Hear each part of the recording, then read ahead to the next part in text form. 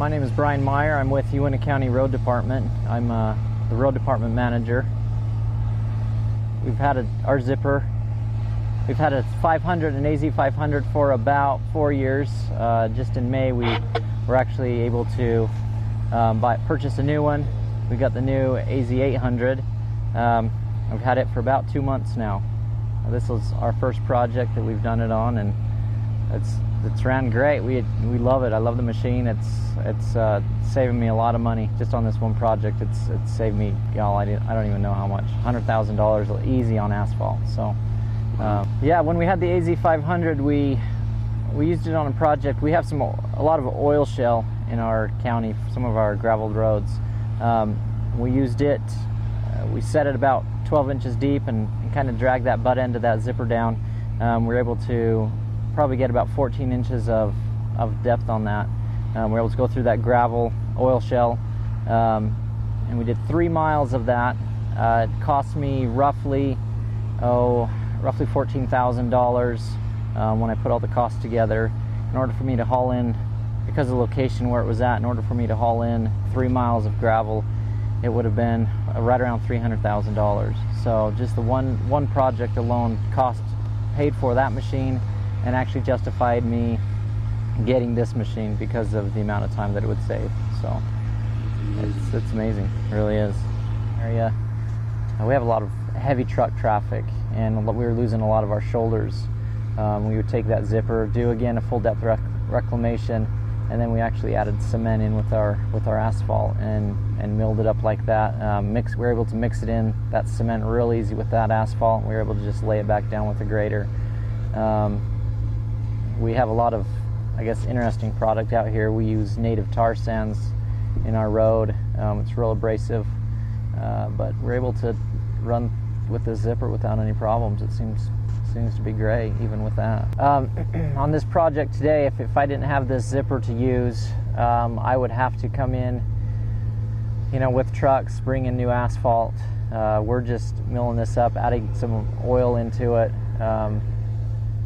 and we're tuning it up with the zipper, and we're just going to lay it back down with the grader, and it should be good to go. If I was to haul in asphalt, again, it's a mile of asphalt. With the cost that we have of asphalt out here, hot mix is well over $120 a ton. It's real pricey to do a mile of asphalt. This basically just cuts my cost down to, some labor and the oil. So, gosh, just this one project alone, a mile of asphalt, even this project will probably save me the cost of this machine, almost pay for it. So it's pretty amazing, really. I would highly recommend a zipper to anybody. It's just amazing how much time I'm able to save, and trucking is what cost me so much in our big county here. A project like this, if it was far away from town, it would cost me so much to truck it that I couldn't do a project like this. The road would just kind of deteriorate to the point that I would just have to turn it back to gravel, or eventually just do a little bit at a time. But with costs of government and how much money we can spend per project, we're so limited. This kind of helps out so much. I can get so much more done with that budget limit. So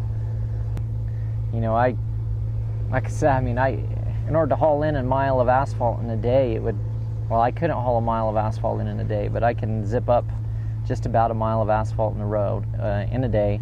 Granted, most times you're not going to be able to use that asphalt as your surface, but I think with adding this oil that we've gotten from ASI, putting it in this,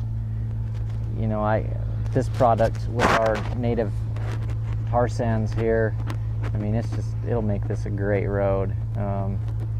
It'd probably take me 6 days to haul asphalt onto this road. So, 6 days with 5 trucks, 6 trucks. That's a lot of cost just in trucks. Yeah, versus 1 day and no trucks. So no new asphalt. I could go back to doing things the old way, but why?